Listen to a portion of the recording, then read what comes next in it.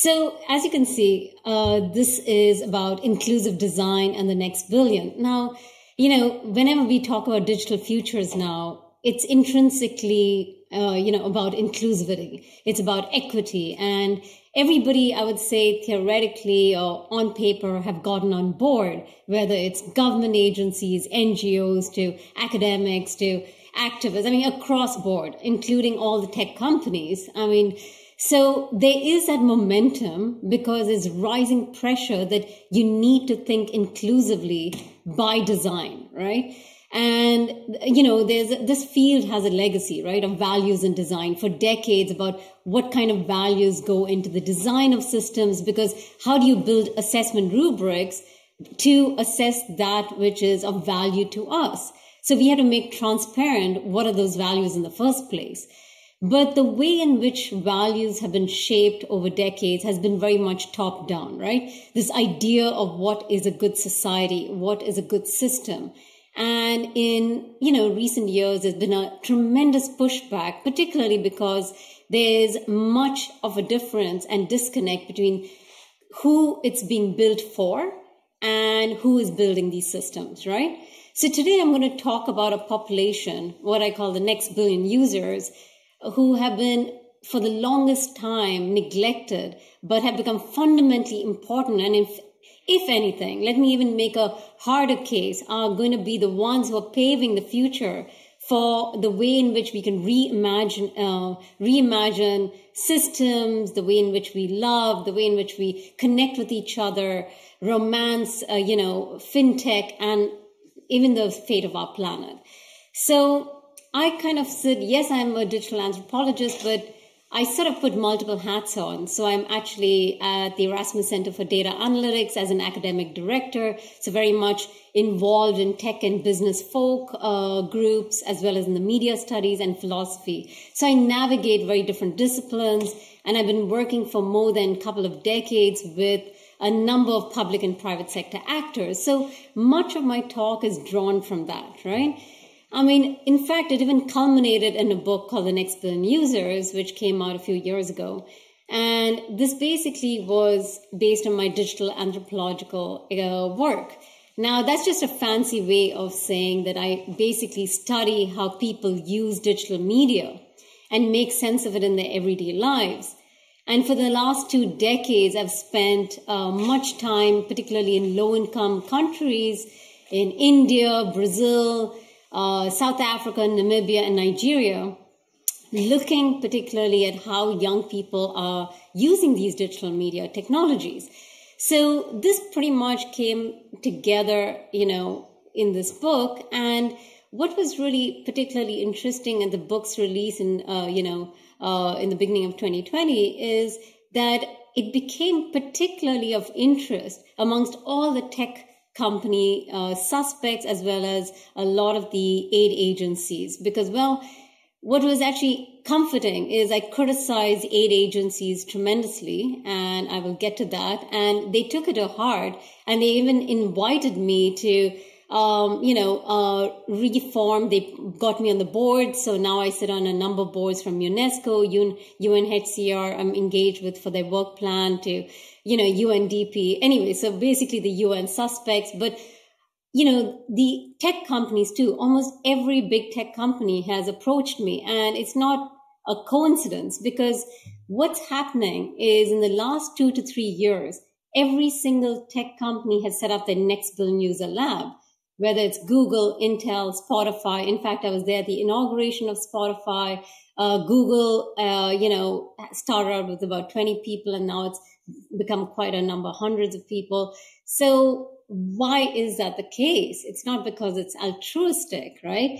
It is because, the old adage, actually oldish adage, because in academia, we kind of dismiss now data as a new oil as a very extractive metaphor, and actually is very much the problem, right? Because data is a new oil, basically commodifies something which is intrinsically about our everyday social life. Data is actually everyday communicative practice, which gives meaning to our relationships. So there's a huge pushback with this term, at least amongst academics, right? But when it comes to practitioners, especially business folk and tech companies, they see it in a literal sense, in a sense that this is scarce resource that needs to be mined, needs to be gathered, and there is a massive race, the AI arms race, and whoever gets the most amount of data wins the future, the digital, fate, right? So, now, so it's not a coincidence that these labs from the Next Billion News, the labs have set up across the world, because there's a lot invested in understanding how these users are basically using technologies. So firstly, let's take a step back and who are these Next Billion users, right? Well, they're dominantly young people who are outside the West. So we're talking about 75 to 80% of the world's population who are young, who live in, countries like areas like Sub-Saharan Africa to South Asia, the fastest growing youth populations in the world. And basically they're going to define the future of our demographics, and the future of digital, basically, right? Because these are where the sheer number of users lie. So, they're also dominantly, low-income populations who are living in these countries and what you call as aspirational demographics. They are very keen to embrace the digital. And this is compounded by the fact that in the last decade, there's been radical changes in the digital and the data economy, because initiatives like Geo, which is basically from a billionaire, Mukesh Ambani in India, and the company, a legacy company called Reliance, set up to basically defy and even disrupt the data economy and making data from some of the most expensive, which was in India about a decade ago, to the cheapest in the world, right? So you have the data economy transformed completely, and India is exporting that model to many countries in the global south. So in fact, you get a better deal on the data economy than somewhere in Germany or the Netherlands or elsewhere, right? And then you combine that with the spectrum of choices you have, from Chinese smartphones to a variety for just like $50 to $100 right now, right? So this is a potent mix that makes people very, very eager to capture the Next Billion user market. So I'd like to now make the case, I hope to consolidate the case, that the global south is the radical normative, because, we often talk about the margins of populations, like the marginalized, right? The ones at the fringe, but the fringe is the majority, right? They are the marginalized majority. And they are the radical normative in a sense that if you look at the stats, right, US accounts for fewer than 1 in 15 of the world's internet users. So that's just 6.4%. Internet users across the world's highly developed economies account for less than 1/3 of the world's total connected population. And then if you look at what is called the next web, just India and China alone constitutes the majority of users today. They've already overtaken, right? And they have not even reached market saturation. We are talking about 40%, right? So there's a lot of room for growth just between India and China, let alone the rest of the countries in the global south. And if you look at it, so that's the scale aspect. If you look at the intensity, the average young person, say in China, is using the internet actively for twice the amount of time than, say, the average user in Boston or in Germany or anywhere else in the West. Because oftentimes this is one of the few little recourses to experience and self-actualize and connect with people. And there's a whole variety of reasons that I'm going to go into. But the intensity is tremendous. And then you put on top of it that they are preferring audio-visual content above all other content. In fact, text is very minimal, right?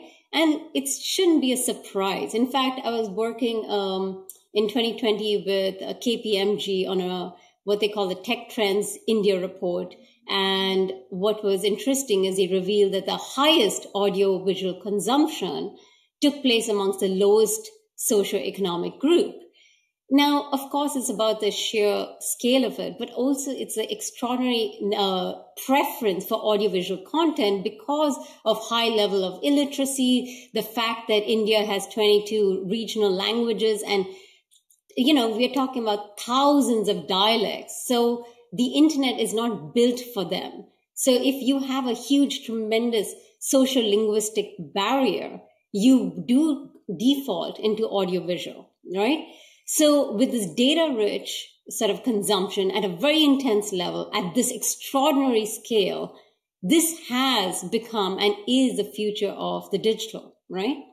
And moreover, what's very interesting is, so in the last about 2 years in particular, I've been hired by a number of tech companies because they, under the name of equity product design, under the notion of how do we create inclusive design, right? So usually one after the other, they all are asking for India being the test bed of innovation because of the social linguistic diversity, its democratic potentials, and its youth dividend, that it's looked upon as a live laboratory for the rest of the global South, right? So this is basically what is happening, and I'm mapping it out for you.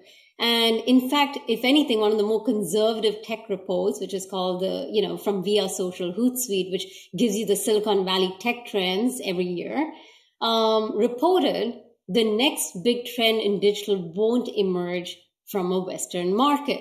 So we even have that conservative wing say all doubling down on the fact that we need to look at the global South if we are talking about the future of digital, right? So, all right, so let's take a step back and see how is the global South, being approached. And what's interesting, is that in many ways, there's a very traditional mindset, even though they are convinced of the case and they're investing tremendous amounts of resources and manpower into, or rather human power into this area.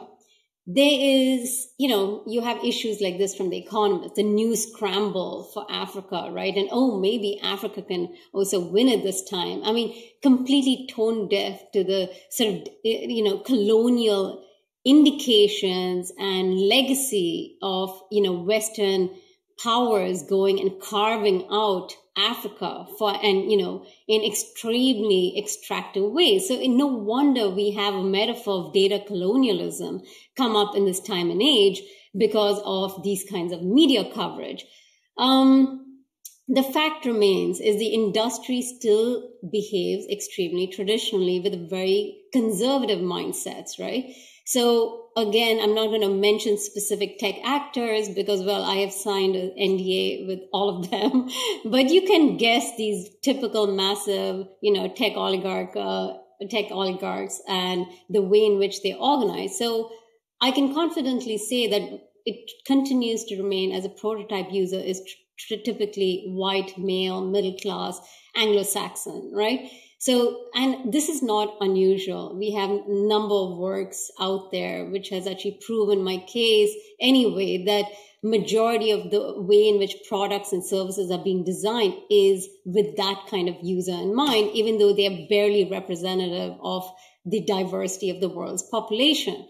In fact, if you look at the medical industry, if you look at in the auto industry and seatbelts. So there's so many cases, right? Like why are seatbelts designed mainly for a man's body versus a woman's body, which causes more accidents, or like the temperatures in offices, right? And why is it set to metabolic rates of men versus, so there's already a whole gender dimension. And then you put the sort of intersectionality of, say, race and, the global angle, and you pretty much are excluding by design, by default, majority of the world.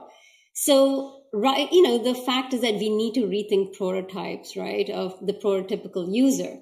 Also, what's fascinating is the organizational structure. I have been pretty surprised as I navigate the bureaucracies of tech companies while working with them, is that there is a hierarchy internally of how they operate. So, international teams. There's often an inclusive design or equity team, and they don't talk to each other because equity and diversity, say, especially in Silicon Valley, means about race. So it's about, dealing with the racial issues in the US, and that doesn't permeate to the rest of the world.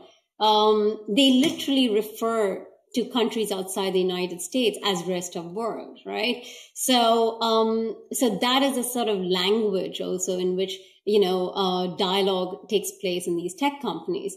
There's also a very siloed approach. So oftentimes when I'm working, I have to have separate presentations with the marketing team, with the cloud computing team, and they don't talk to each other. So if you're trying to assess the, resilience of a product, the sustainability or its inclusiveness, you pretty much have a very divided, stratosphere internally, and employees are not really actually engaging with each other, including we're talking about from at any point in time, right?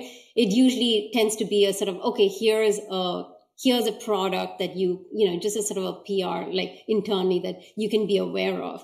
So obviously that's itself an issue. And then there's a sort of a legacy of, where does the next billion users terminology and concept and ideation come from? And it's not new. There is, if you kind of wind back in 1990s, one of the best-selling New York Times business books was called The Bottom of the Pyramid. And this was by a business guru, Prahalad, and it kept staying on top, right? Because why?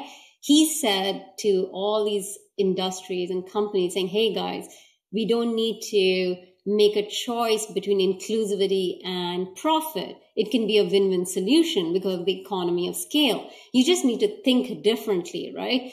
So a case in point was when he was, mentoring Unilever in India. And he said, look, just think about the typical user who doesn't have a monthly salary and look at the fact that majority of the people have a daily wage, so they can't make future plans. So what if you were to design products on a day-to-day level of consumption? So thereby the invention of this shampoo sachet packets where you can rip off and it's just a daily usage, right? Never mind the fact that today, if we were to design that, we would start to panic about the environmental degradation because of all the tremendous plastic waste, right? So that was the bottom of the pyramid. And then you move even before that was the term emerging markets, which, by the way, is still prevalent in many of the tech companies because it's linked to Wall Street. Wall Street needed to make, Global South attractive because they were called developing countries and underdeveloped countries. And, typical of the colonial legacy of there's a prototype, which is the Western market and the Western economy, which is the ideal state, and then the developed state, and then the rest of the countries would catch up, never mind the fact of the, centuries of extractive, colonial legacies and policies, right? So that was basically emerging markets was rebranding of developing countries so people can feel a little more confident in terms of investing in the global south. And then they had to be more selective. So they came up with a BRICS model, Brazil, Russia, India, China, and South Africa, reassuring people that we've got the tigers, and you can feel more reassured. Yeah. Now, in terms of the aid agencies, now I've been working with a number of them and I sit on a number of the boards, and it's such a challenge. I mean, it's such a tremendous challenge to change my mindset because it's extraordinarily top down and it's very paternalistic, right? So it's all about what is good for them. And they're barely often consulted. They, I mean, the people who are the beneficiaries is what they call them, right? So there's a deeply instrumental and utility-driven approach to them. In fact, there's a popular sort of joke in the field that we are suffering from pilotitis, which is basically that there's hundreds of thousands of pilot test cases for innovation and assessment, but they're not designed to scale. And there's a reason for this, right? There's a graveyard. If you take it on the digital level, there's a graveyard of apps. In fact, I was commissioned to do a report on very much this aspect on the prize-based innovation scheme at UNESCO. And it was shocking because of the landscape right now on, a number of these aid agencies where many of the board members are now tech philanthropists. So the game has changed basically, because now it's all about how do you make connectivity a sustainable business model. I mean, so this comes even from internally, from within UN agencies, where connectivity is not a right for, say, the millions of refugees because it's not sustainable. So rights are applied to those who are citizens, but not those who are in between. And we know because of the climate crisis, the in-betweenness is just going to expand exponentially. So, and then there's, of course, a sort of savior complex, right? So, I mean, I've argued in my book that if this is the way innovation is construed, which is basically a construction of using the global south as live laboratories to test your products and services and extract data to create AI-based tools for the Western market, then we'd need less innovation, right? And I've been making that case again and again because that's exactly how innovation is being sold. It's not a coincidence that like majority of AI for good initiatives are stemming and being pushed by Silicon Valley in the name of altruism, because it allows for an opportunity to data extract in the name of doing good, and thereby circumventing a lot of the regulations at place, right? So that's the climate for aid agencies. And then you have governments, right? And you have governments where, there's, especially with the pandemic, the rising inequality, like, marked by what Thomas Piketty says is like akin to the 19th century ridiculous inequality that we face. And of course, this, with the threat to the, world peace with what's happening between Ukraine and Russia, there is, legitimately, I understand this inward lookingness. How do you, resilience has become, let's go local, right? Let's not do global because global is not to be trusted. In fact, articles upon articles are even questioning the fate of globalization. But that would be sort of misleading in many ways, because globalization is intrinsically very much part of our everyday fabric, because the massive and the most formidable problems we face today are intrinsically global in nature, whether it's a climate crisis, global inequality, financial inequality, to peace and war. It is affecting everybody, whether we like it or not. So you don't have a choice to go local versus global. This is a sort of a false dichotomy, right? And moreover, if we don't watch out, right, we will actually have the most splintered and most undemocratic space at a very time where we really need to come together. And we've seen how we can make a difference when we come together with the vaccinations and the actual miraculous coordination and cooperation and innovation to come out with the vaccinations for the pandemic, right?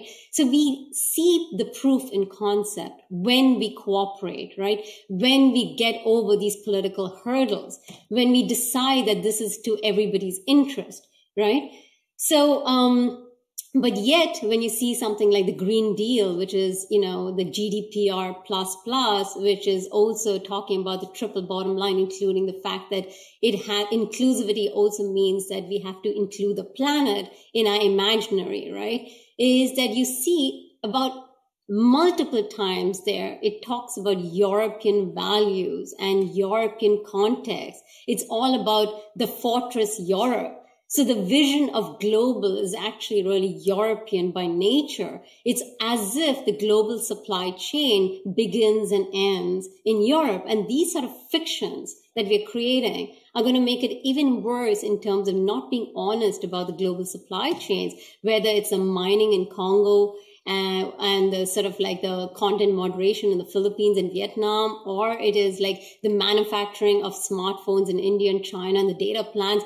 And not to forget the data localization policies taking place across the global south, which is really a pushback against any kind of sort of what they call the tech oligarchs way and, and tech colonialism taking place in the global south. So all this is to say that there's much room to rethink our inward lookingness very much at this point in time, right? So it's interesting because even when we're doing this, so I'm actually currently just signed up to be on the board of the Indian government partnering with Process. And for those who don't know, Process, it is the biggest tech venture capital company in the world that has actually, that puts money into tech innovations outside the West. And they happen to be based in Amsterdam. So Process is funding the Indian government. So it's very explicit now, that whether it's tech philanthropy in aid agencies to clearly tech companies in the industry level, to even governments where policies are being shaped by, by tech investor firms. I'm very much involved in seeing this is about the future of the digital for the next decade of the digital economy, where India again is a prototype for the rest of the global south. And I believe my duty is to engage regardless of my reservations, because if it's not us, then who else, right? We as academics have to step up and try to see if we can make a difference in these contentious times. So again, us versus them, the standard sort of, divide between the two is well worth sort of disrupting. And how we plan to do it is by first starting by, breaking the three myths which are barriers to inclusive design. Number one being the pyramid of needs. I mean, I wish I didn't have to contest this, but this is still very much a sort of a go-to thinking that this is intrinsically how majority of the global poor, the next billion users, function, which is that they somehow need to satisfy their physiological needs, safety, social esteem, and then go to self-actualization. And this is a decades old sort of theory by Maslow, which got academically completely debunked, right?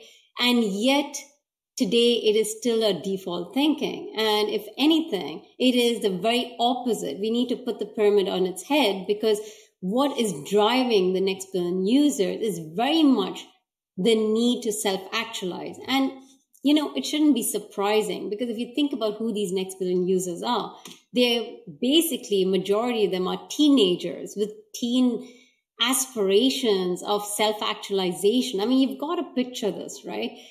These, whether it's in the Middle East, whether it's in, in India, China, these are young people who are discovering themselves, right? At the very key psychological stage of who am I, and they don't feel like they fit in.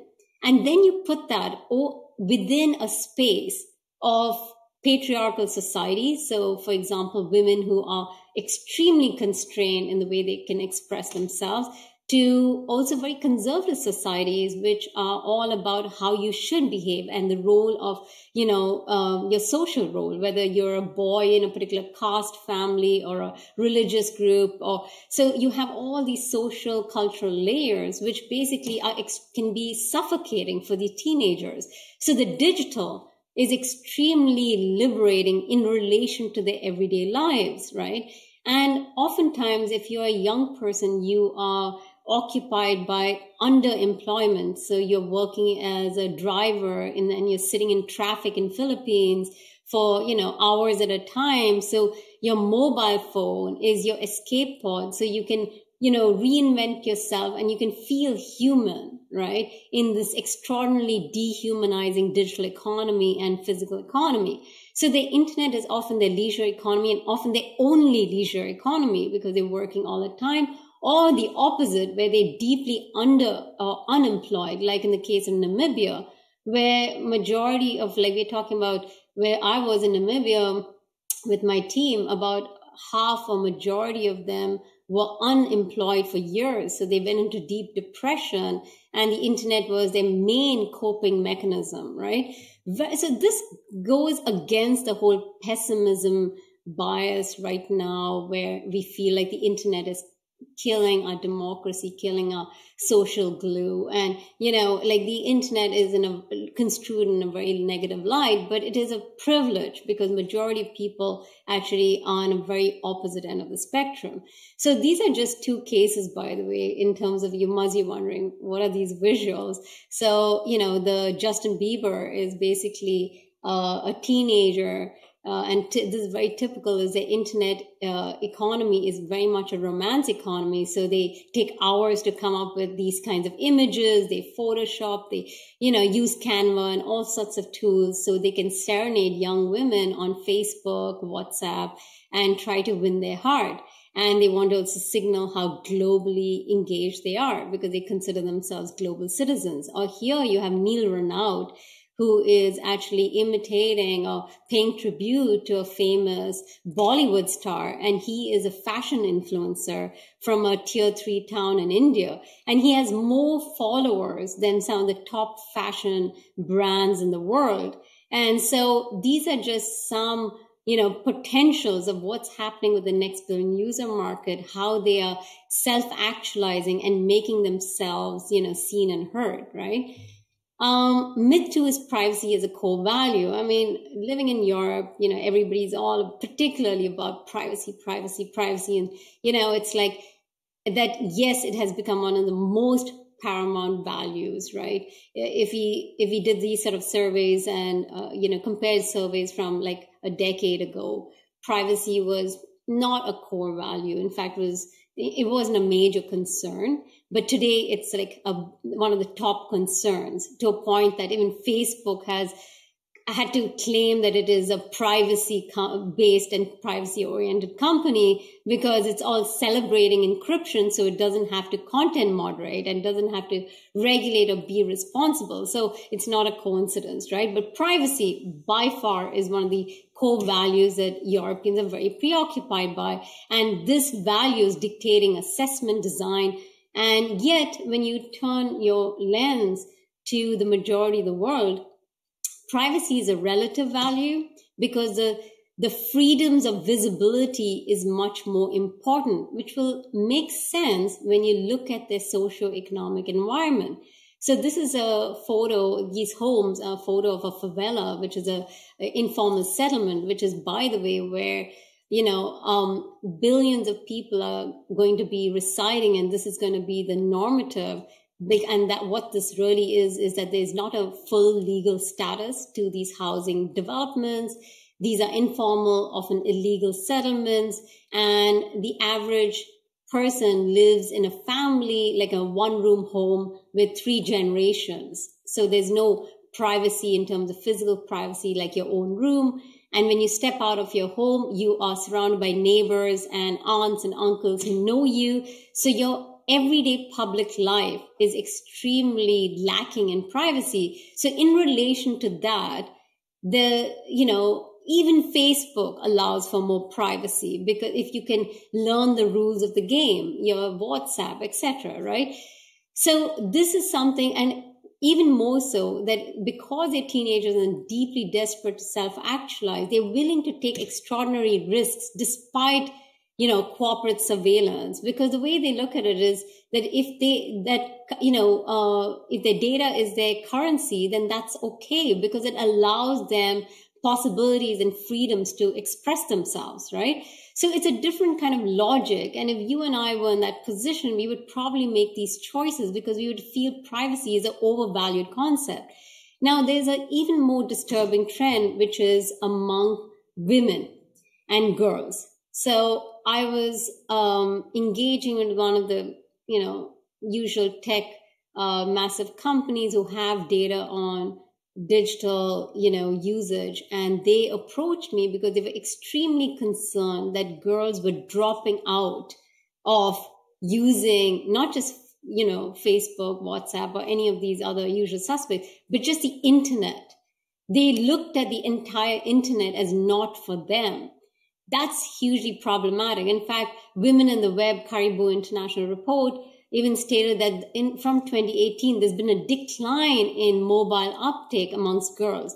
Partly it's to do with, disposable income. Partly it's to do with the fact that they have because of that and the gender gap in pay, they have less money and access to resources to buy a mobile phone or have access to one. But the most important reasons are socio-cultural in nature, where it is disreputable to be online. It is considered unwomanly. Your dignity is at stake. Your reputation is at stake. In fact, you can have it could even lead to extraordinary bodily harm, as you've seen, whether it's in the cases of Iran actually, there's numerous cases, right, of girls, being punished for what would seem like innocuous behavior, like, showing their face itself in many countries are considered immoral or indecent, right? And even pornographic by nature.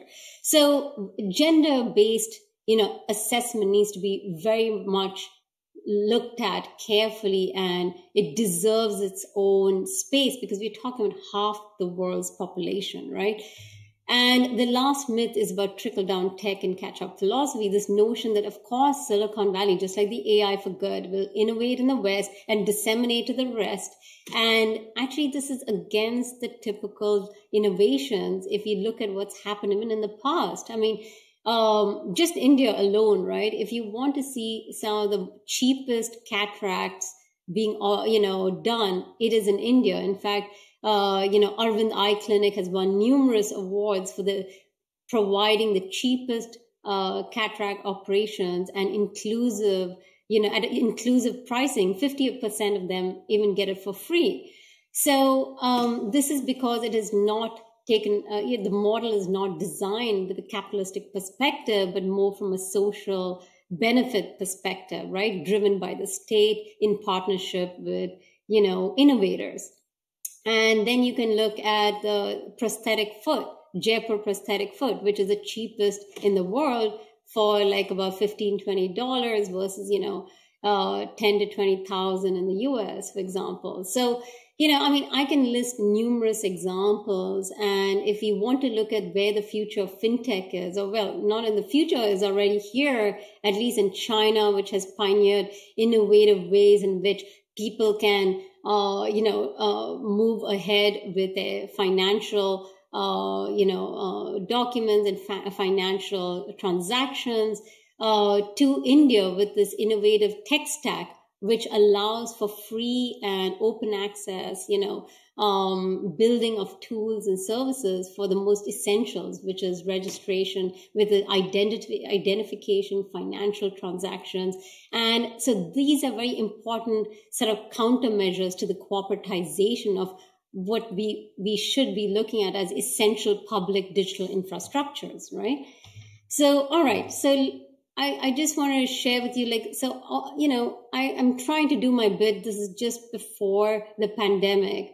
We received, this is my co-founder, Usha Raman. So we founded FemLab, and Usha Raman is in University of Hyderabad in India. And we received a lot of seed money from IDR, CEO, and HCR, and a number of tech companies I can't list here, who genuinely want to see what's the future of inclusive design. In this case, we started off with the digital economy. So this is just actually our core team, and there's many others.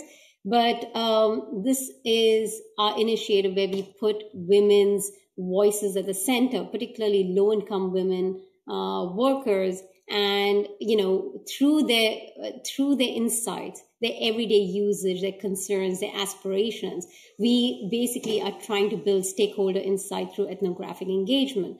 So as we put them at the center, and then we see the different kind of institutions and agencies that intersect with enabling them. And we are, basically operating in 6 different sectors, from construction, artisanal, salon services, ride hailing, etc., right? Garment industry. And we've also partnered with Justice Adda, which is basically a design and legal nonprofit from University of Cambridge. And, and they are basically they take the legal jargon and make it an engaging multimedia storytelling, particularly to not just disseminate as, build awareness amongst consumers, but also directly to the recipients, right? And the third part of FemLab is we're basically looking to basically design an ethical design and deployment for empowering workers from below. So we, basically give advice, and we basically mentor a variety of different aid agencies and other intermediaries. So I just will extract 3 small examples and conclude, which is, here's an insight from our ride-hailing sector where it's counterintuitive. And the reason I'm bringing these examples up is that we should always sort of question, what we see as defaults, right? Like, of course, automation is, there's like automating inequality or algorithms of expression. You have all these books out there. And here is a case where automation can be empowering, actually. Because, so here's a case in point. What's happening with the ride-hailing apps in India, for example, is that what is very difficult is that women need to be mobile, right? And women are dropping out of their workplace. In fact, in the last few years, women in the workplace have actually declined in India, as well as the digital uptake. So it's a compounding alienation faced by women, right? And so this is extraordinarily, problematic. And what you have is feminist ride-hailing app companies that have come up, She Taxi and a variety of others.